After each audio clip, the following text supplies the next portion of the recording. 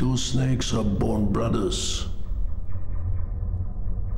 After a few months they grow, they start to shed their skin off so they can grow bigger. But one snake, he says, it hurts too bad, so he's not going to eat no more. Just enough to live. The other snake eats everything.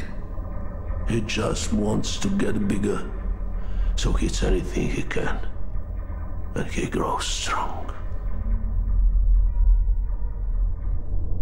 So what happens to the snakes?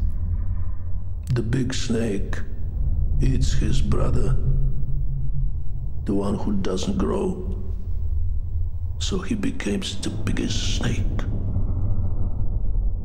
They want to get eaten.